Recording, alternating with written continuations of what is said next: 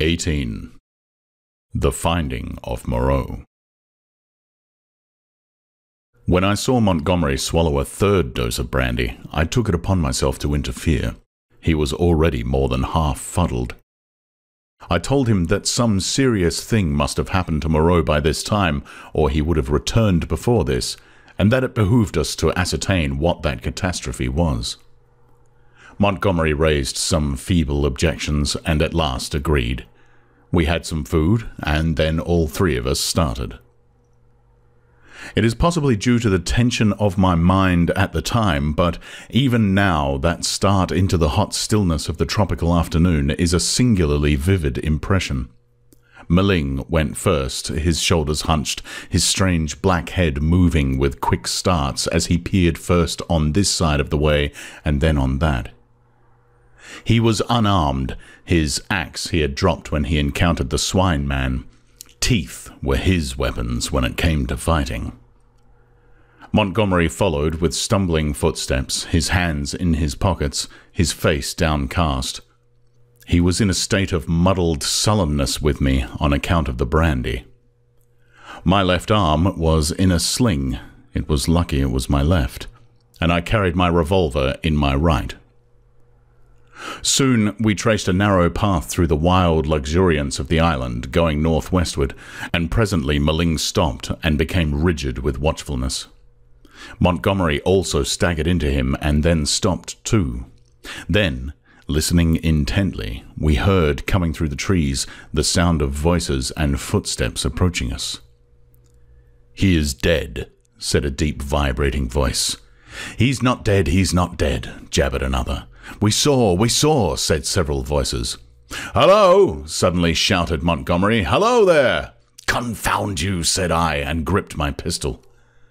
There was a silence, then a crashing amongst the interlacing vegetation, first here, then there, and then a half-dozen faces appeared, strange faces lit by a strange light. Meling made a growling noise in his throat. I recognized the ape-man. I had indeed already identified his voice, and two of the white, swathed, brown-featured creatures I had seen in Montgomery's boat. With these were the two dappled brutes and that grey, horribly crooked creature who said the law, with grey hair streaming down its cheeks, heavy grey eyebrows, and grey locks pouring off from a central parting upon its sloping forehead. A heavy, faceless thing, with strange red eyes looking at us curiously from amidst the green.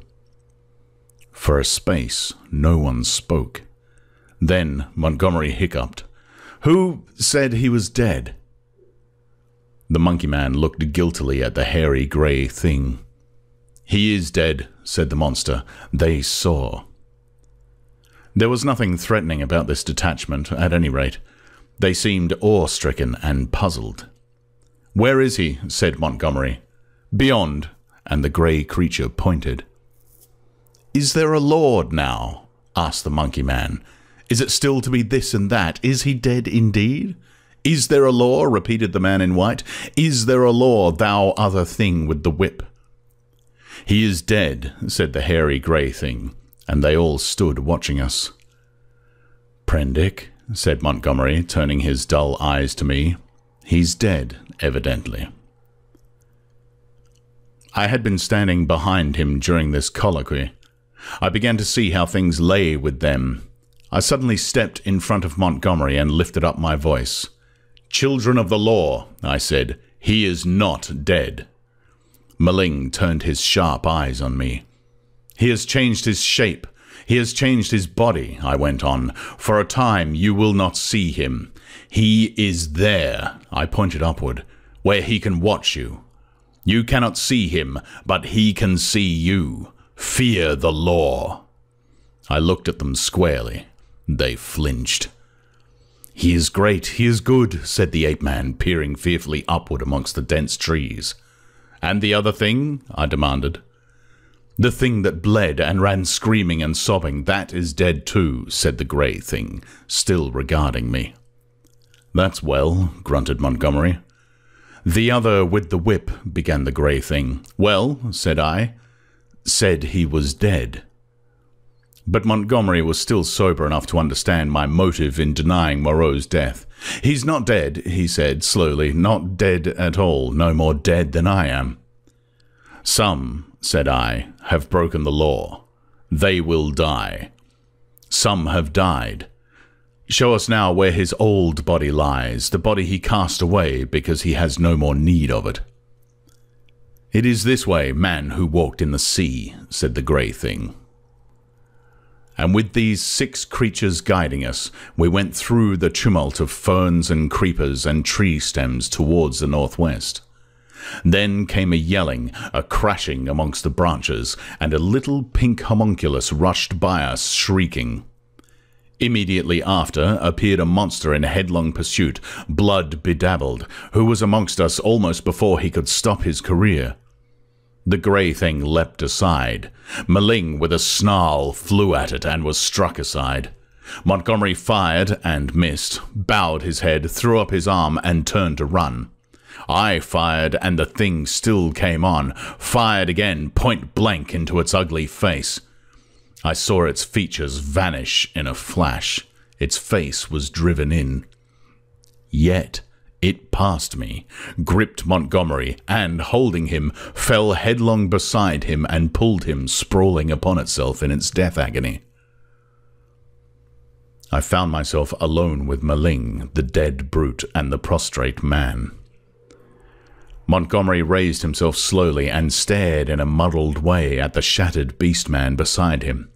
It more than half sobered him. He scrabbled to his feet. Then I saw the grey thing returning cautiously through the trees. "See," said I, pointing to the dead brute, "is the law not alive? This came of breaking the law." He peered at the body. "He sends the fire that kills," said he in his deep voice, repeating part of the ritual. The others gathered around and stared for a space. At last we drew near the westward extremity of the island. We came upon the gnawed and mutilated body of the puma, its shoulder bones smashed by a bullet, and perhaps 20 yards further found at last what we sought. Moreau lay face downward in a trampled space in a canebrake. One hand was almost severed at the wrist, and his silvery hair was dabbled in blood. His head had been battered in by the fetters of the puma. The broken canes beneath him were smeared with blood. His revolver we could not find. Montgomery turned him over, resting at intervals, and with the help of 7 beast people, for he was a heavy man, we carried Moreau back to the enclosure. The night was darkling. Twice we heard unseen creatures howling and shrieking past our little band, and once the little pink sloth creature appeared and stared at us and vanished again. But we were not attacked again. At the gates of the enclosure, our company of beast people left us, Maling going with the rest. We locked ourselves in, and then took Moreau's mangled body into the yard and laid it upon a pile of brushwood. Then we went into the laboratory and put an end to all we found living there.